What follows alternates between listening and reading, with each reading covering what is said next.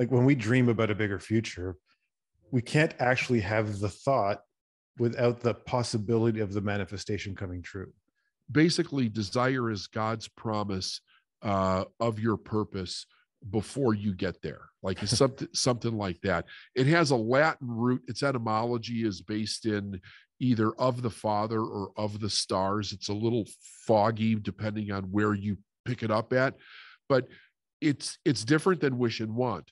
Our purpose speaks to us through our desire, and our desire speaks to us through our heart, right? It's the thing that is talking to us as far as what we want to be, do, and have in our life. And everybody has a purpose.